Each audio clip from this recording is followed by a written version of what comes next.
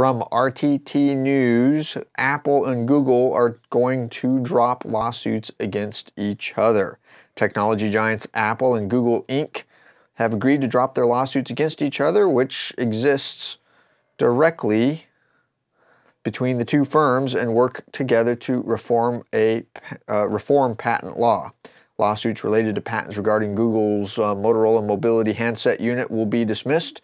The deal does not include Apple's patent disputes with Samsung Electronics, which uses Google's Android software for its mobile devices.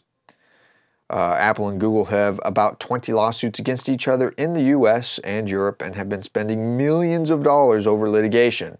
Apple's iOS software and Google's Android are used in most smartphones and tablets globally, so we'll be keeping an eye on that and keep everybody updated as things progress.